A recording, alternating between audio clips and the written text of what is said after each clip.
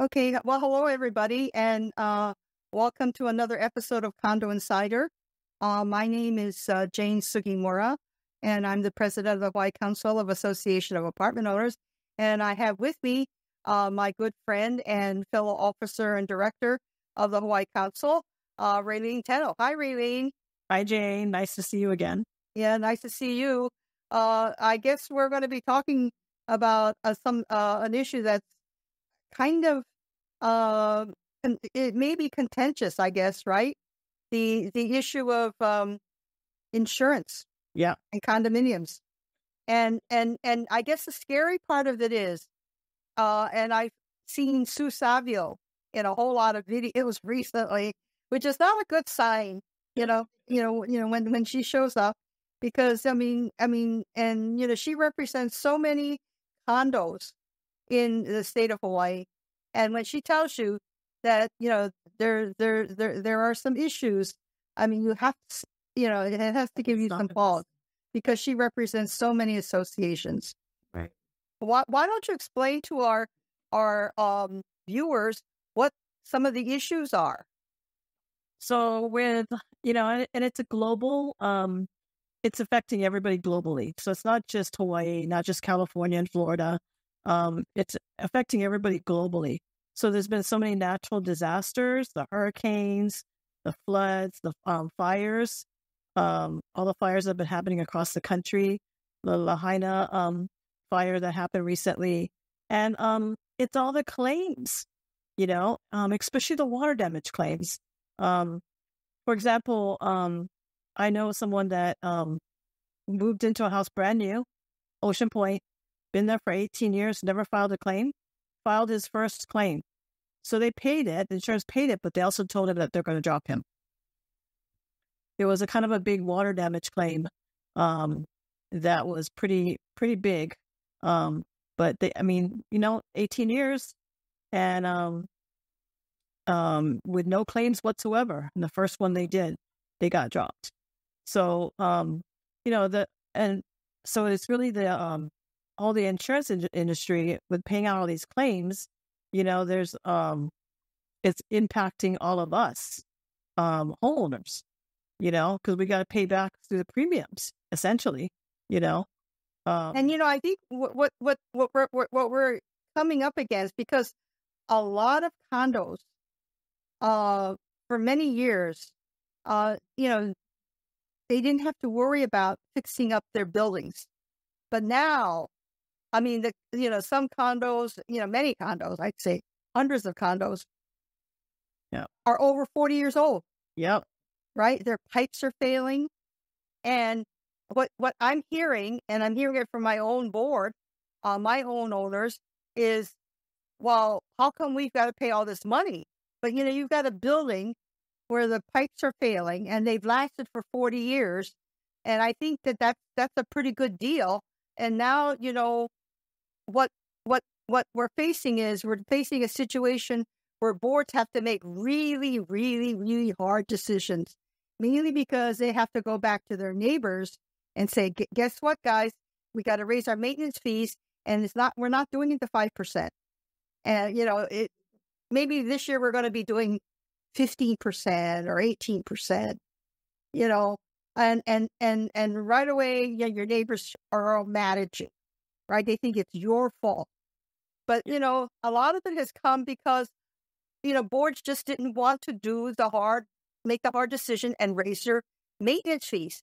But now I think when you see, I know with my budget committee, when we sat down and looked at our budget, everybody else is going up in double digits. And here over the last couple of years, we've been doing 5% increases, right? And so now it's gotten to the point where you actually have to fix the building, right? You have to fix the building. And if you had done it 10 years ago, it would have been cheaper, but nobody wanted to do it back then. And here it is. Now things are failing. So you have to address it. And right? The cost of the price of insurance is also going, the price of it is based partly upon the replacement value. So the cost to replace those items is not the cost as it was to originally build. And I read an article about galvanized piping. So back in the 60s, there was a lot of galvanized piping that was used for the water, right? And they were thicker in nature. The thickness of the pipe was thicker. Because even your chain link fences, just to replace the rails, they're not as thick as the one that broke, you know? So I was reading this article, and it said over the years, to keep the cost down, you know, rather than just increase it based upon that thickness, they've used less material. So it, you know, so that they can keep that price in that same range rather than driving it up based upon that thickness. So the materials that you have today are not going to last as long as they used to before. So boards have to be careful, especially when they're doing repairs in units. Like what I learned off of the handyman versus contractor, where you don't use a handyman to replace your toilets, you know, or any kind of health and safety. So the only thing really a handyman can do, which I was really surprised to learn that, you know, I was really surprised. The only thing a handyman can do is snake a drain. And yeah, I was surprised. I was really shocked. I'm like, wow. Because I'm used to handyman because I had one here, and I go, oh, can you replace this toilet too? You know, I already had it in the garage. And I'm like, oh, yeah, sure. You know, but so that was news to me. But I can see that in a condo. In my condo, though, I've used a licensed plumber because I don't want the damage. You know, it's going to be on you if you put it in wrong, you know. But in my house, because it's single family, I just used him because he was there.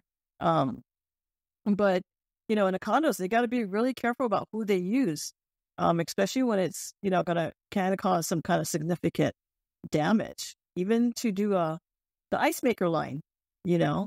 I think some of the stores now, if they deliver, they require you to have a licensed plumber to install the ice maker. They don't touch it anymore. Yeah, you know, now, you know, it's getting so much more complicated and so much more expensive.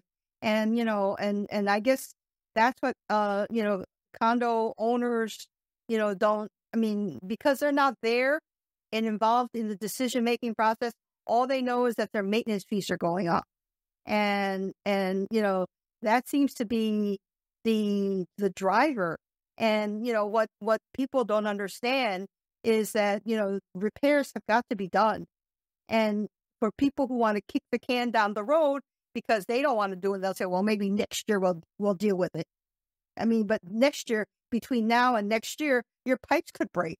Or, yeah, you know, it's going to be worse, and it's going to be higher in price. Right. And the other thing people don't understand that, you know, they need to, you know, especially with aging buildings, if you have a problem, especially with water pipes, which we all know, I mean, there are problems with water pipes. And when you're talking about a 300-unit building and your pipes start leaking or they don't work correctly, I mean, you need to address it right away. And if it means replacing the entire thing, you got to figure out a way to fix it. And if you're going to be replacing your pipes, then you have to see what else you have to do, because you don't want to be breaking the walls, breaking into the walls more than once. Yeah. You know, and that's what I'm hearing from a lot of these condos, you know, when they're talking about replacing their pipes, and they're thinking about other things, you know, because they don't want to open up their walls more than once. Right. Yeah. It makes sense. So the job eventually gets bigger, but you end up over the long haul, you're actually saving because you're only opening that wall once. And you know what? You can only break open a wall so many times, and then you're actually deteriorating the integrity of that area, you know, because you can only patch a hole so many times, and otherwise, and after a while, it just kind of looks crummy, you know. And people got to understand, insurance industry isn't what it used to be way back in the 60s or the 70s. Oh, you know, something broke. Oh, or, you know, like a car accident. You just got a little ding. Oh, we're just calling the insurance company. They'll fix it. It is not the way it is way back when. So I've told some people, I go, you have to weigh your deductible versus the cost of fixing it yourself. You know, I go, sometimes it's cheaper just to pay for it yourself, because what you suffer at the end is either being dropped or, you're going to have a hefty increase that may not even, that increase might far exceed the actual cost of the repair, because I've heard so many people go, oh no, we'll just call the insurance company. I go, it doesn't work that way anymore. And this insurance industry is also affecting the mortgage lending part of it as well.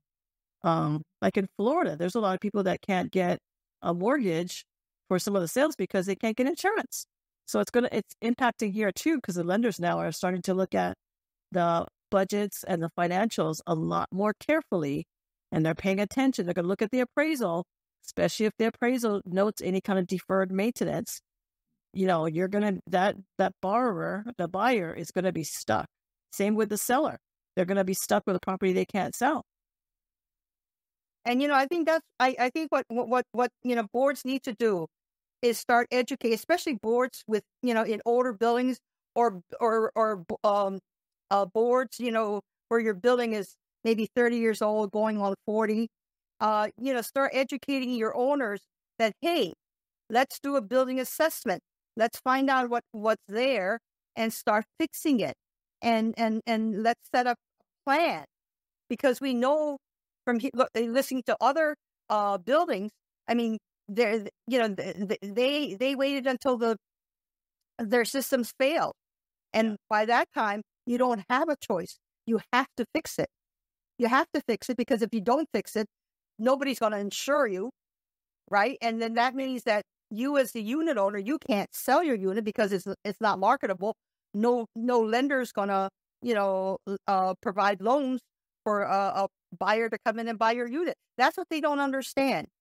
People don't understand that if you don't take care of this building, or if for some reason you have failures in the building structurally and you don't address it, it means that your units become less marketable, and then you can't get insurance. If it's not marketable, you can't get insurance. You can't get insurance. You can't get a loan. I mean, it's like a it's a big catch-22. It just goes in this vicious cycle. You can't get insurance. You can't get your HO6. But then the board's requiring you to have your HO6. And then you have a water leak, and oh my God, you're literally like almost bankrupt, because now you got to pay out of pocket for that repair and the damage to the units down below. So I think a lot more homeowners they got to change the way of thinking, be a lot more diligent, especially when it comes to water stuff, because that does the most damage, other than probably fire. But that affects other units down the road. And if you're dealing with mold and all that kind of stuff. So it's just changing the mindset of people that insurance is not what it was way back when. And it's not the solution to your breakage problems. Right. And now, insurance companies are becoming more, they're asking more questions, and they're actually coming out to the buildings to look at it. Right. And I mean, when it was new, they didn't care. I mean, they were just issuing policies, I guess. But now they actually come out, they look, and they, and if there is a discrepancy, or if there is a problem and the board does not address it and fix it, I mean, how do you tell the other owners, that, their building is in trouble financially? Well, and then how is the board going to explain to the owners when they get this notice, or the word gets out that the insurance company came and did a visit, and they cited them or told them they got to repair, blah, blah, blah? How is the board going to respond to the owners when the owners say, well, why haven't you guys been addressing these repair issues? What have you been doing with the money that we pay in every month? That's the other side of the fence that the board has to deal with. Right. I think, so that's why I think it's useful, where, especially now with the internet. I mean, you have newsletters, you have a website for condos, and, instead of waiting for the annual meeting to get the bad news that you have to replace your pipe system and it's going to cost you, $20 million. The owners are told gradually, are because unless somebody tells them, they don't know. They don't know how old their building is. They don't know that, there are leaky pipes or, failures in the building. And all of a sudden, they get this huge bill about replacing pipes. And it's like, how come you guys didn't tell me? I mean, that's the first thing they're going to say. And, and the problem, too, with some of these condos, and it's typical that at least 50% are investor-owned units, right? So that means they're not even there. Yeah. They're not even there, and they're just interested in making a profit off of their units. And so the less they have to pay on those units, the happier they are. And Right. see, so that's the other dynamic. You have investor owners who don't live there, and so their focus is to keep the costs low, and that is not helpful when you've got a situation where you have structural items that have certain useful lives, and they don't last forever. And we all know that pipe systems they fail. At some point they fail. You have to replace them. And it's not like replacing one piece of pipe. It's the whole system. Right. Yeah. You can't, when you get into plumbing, you can't just piecemeal it together. You actually impact the integrity of that piece of pipe. Because you can put a hub on it and then it clamps together, but it's not a guarantee, especially when you're in a high-rise building. You got to kind of go a longer span. It's really not wide, because I know I had to replace my drain. And the plumber goes, "This is the last time you can do it. You can't do it again." Because my tenant had, the properties on the beach. Her kids came back. Instead of using the outdoor shower, she rinsed off her kids in the bathtub. So it clogged, the P-trap of the drain. So we had to cut it out and replace it. And he said, "You can't be doing this again." So I had to be a little bit more diligent on my tenants, especially the ones with kids. Come on, there's a shower outside. There's even a hose outside. You got to use that before you come inside. And just like even the investor-owned people, they got to be a little more diligent on their tenants, on teaching them about, certain things that they just can't abuse or they take for granted, that, they don't own it. So it's like, okay, it's not my responsibility to repair. And I think one of the good things is the realtors, their new, came out 2 years ago, their standard terms on the rental agreements, where it says the tenants are responsible for any kind of plumbing backups, because they're the one that backed it up, right? So why should it be the owner that got to pay for the repair to get it cleaned out? One of the other things too, to really, that owners got to be aware of, if you've been in a building that has very minimal increases in maintenance fees, to me, that's a red flag. Oh yeah, that's definitely a red flag. Especially when everything else is going up in double digits. Yeah, so if you're in a building that has very little increases every year, and then now you're getting special assessed, a year the board was really kind of answering the cry, like, keep them low.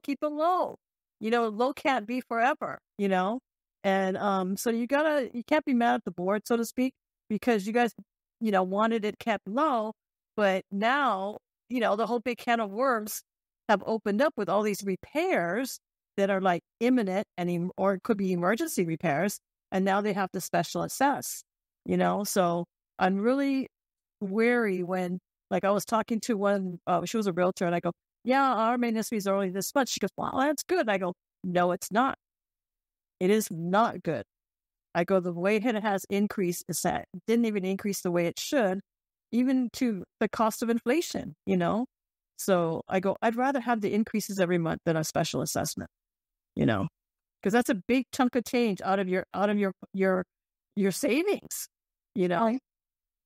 And and with everything else going up, and some things going up in double digits, and some things going up even, higher than maybe 10% or even 20%. I mean, I don't know why people think that their maintenance fees in their condominiums are going to remain at single digit numbers. Yeah. Mainly because the association has to pay market prices for everything else. I mean, they have to have plumbers and electricians and landscapers. I mean, they pay market prices. So if everything else is going up, then condominium owners, cannot expect, their maintenance fees to be able to cover all these repairs. And the problem is kicking the can down the road. You don't have to pay it this year, but next year, if everything fails, then you really don't have a choice, and you have to do it. And then because it's a year later, it's going to be more money than if you had done it, the year before. And that's the dilemma that people don't understand. And these people got to realize that if it's deferred maintenance for a long, long time, and if they go out the condo goes out for a bank loan, they might not be able to get it. I know one project on the Big Island. I mean, they had a lot of deferred. Then they did a special assessment. It was a huge assessment for each of the owners. It was really huge, where most of them had to refinance just to pay it. And because of a lot of the deferment of the repairs, no bank will lend on them. Right. And that's the problem, is that they think that nobody else is going to know their business. Yeah. Problem is that, if you have even 100-unit building, unless everybody pays cash, for their units, and we know that doesn't happen. I mean, people have to go to the bank. And so their lenders know. I mean, the lenders, know which buildings are in good financial shape and which buildings are not. Yeah. Right. And so, it's kind of scary, to know that, lenders, have this information or have this concern with condos. And I know that this year there were a lot of condominiums that were kind of, I guess concerning, because when it came time, for the legislature, there were, it came out, that there was talk about, some condominiums, not being financially secure.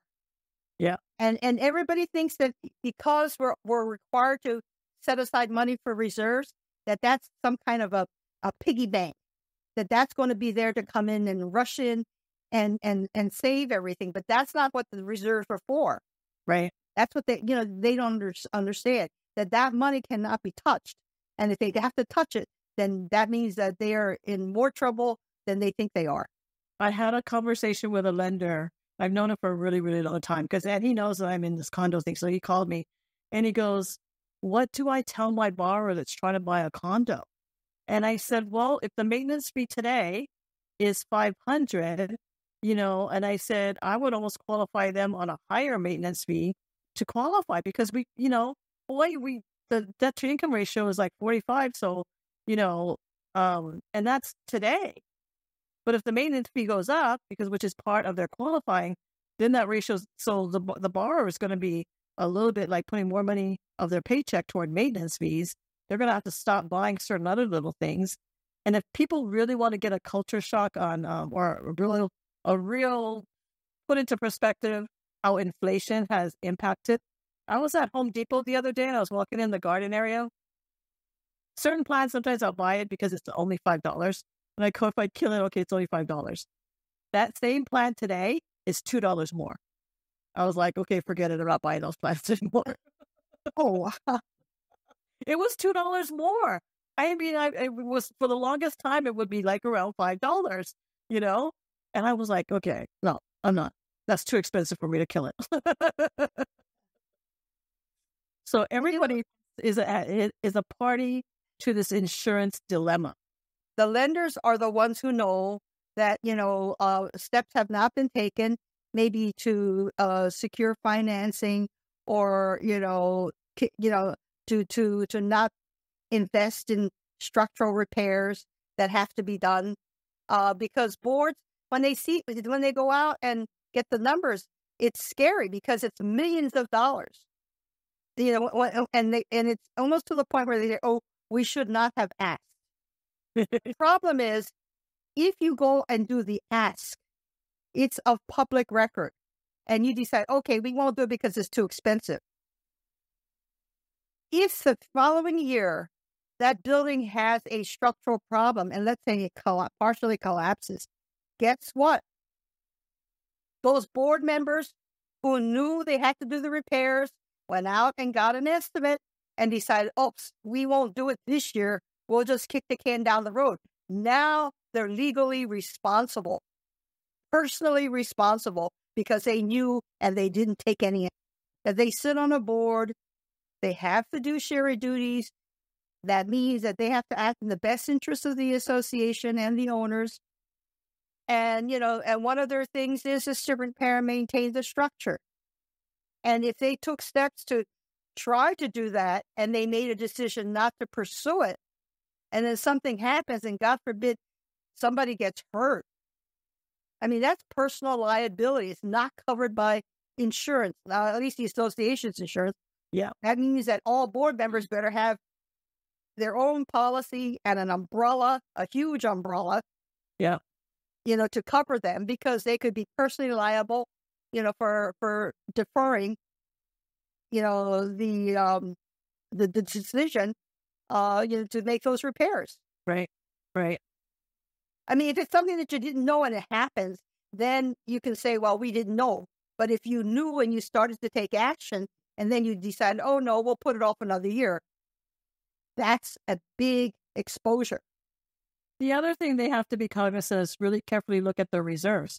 Is there something missing that should be in there, but maybe isn't? They have to really carefully look. Like when the pipe issue came up years ago, it really wasn't in a lot of people's reserves, right? So now it's in a lot of people's reserves. So if there's another item, like maybe something that they installed like maybe 15 years ago, but it's not reflected in the reserves, because it's not going to last forever, right? So they need to go back and analyze the reserves for maybe some other add-ons that they did that aren't part of the original construction. They need to really take a look at the reserve components that they have, because there's really not a standard kind of a list. You can add whatever you want into that reserve, But because we're getting towards the end of our time, I think what we need to do is to counsel the listeners, and I'm assuming that most of our viewers are board members, that what they might want to do if they're sitting on the board of an aging building is meet with their attorney and with their property management company, and maybe ask for a building assessment and to figure out where they what condition this property is in. And if they come back and say, oh, you should replace your pipes and you should do this, and come up with a schedule, right? So that you don't have special assessments, and start doing the repairs. Right. It will make your bank happy. The lender will be happy. Right. Engineer, do a structural engineer or an architect. Right. Put a plan in action, a 10-year plan, or even a 15-year plan. Because that's how long it's going to take, for those major components to get them under repair. And that way the costs are manageable. Yeah. Because you've got a plan and it's spread out over years. It's not something that you're faced with like now, and here it is, and your pipes are failing. It's not like you got a choice. You got to do something now. Right. And so now the buildings are stuck with a huge repair, and probably they don't have any money to pay for it. That's what's going to happen. Yeah, I'm hoping the HB 2686 will pass, and it's kind of is it meant for the people that cannot get insurance? Well, I think that's what that's what they're trying to set up the fund for, because that House bill basically starts raising other fees to establish a kitty in a state fund like the Hurricane Relief Fund. Yeah, I like the way they added in who has to pay into the fund, because your short-term rental people got to pay in, your people that do the reservations for that type of things, those kind of agencies timeshares got to pay into them, So it's not just your whole condo owners; it's everybody. Every mortgage that's recorded is got to pay into that. Your conveyance tax is paying a portion into it. So it's being shared by everybody paying into it. Right, to establish a fund so that in the case of a catastrophe, that there is money in case there's not enough insurance. But since and I'm sure we can go on and talk more about this, and so we'll have to have another program on this, and probably at the end of the legislature, to see if the bills pass. And so for those people who are, to those viewers who are listen, I would get on the email. Your what is it? www.hawaii.gov, the capital, the legislature. Capital.hawaii.gov. Yeah. And support HB 20, what is it? 2686. 2686. And that's the one that, basically hones in on the costs that, associations have to pay for these expensive structural repairs. And so that's something that, you can do, and it might help you if your building is one that doesn't have enough funds and is faced with a catastrophic repair that they have to do. And I think that some other states that are in a similar situation, I think they're also creating something similar for their particular state. So Hawaii's not alone in this. Okay. Yeah, we're not alone. Probably Florida and Illinois, right? California. Okay. So Jane. Okay, so for the viewers who have tuned in today, thank you very much for listening to this episode of Condo Insider. Thank you, Raelene, as always, my right-hand person who knows more about the pending bills than I do. And to our viewers, and please get on the email and tell your legislator to support House Bill 2686. 2686. Okay. Thank you. Thank you, everybody.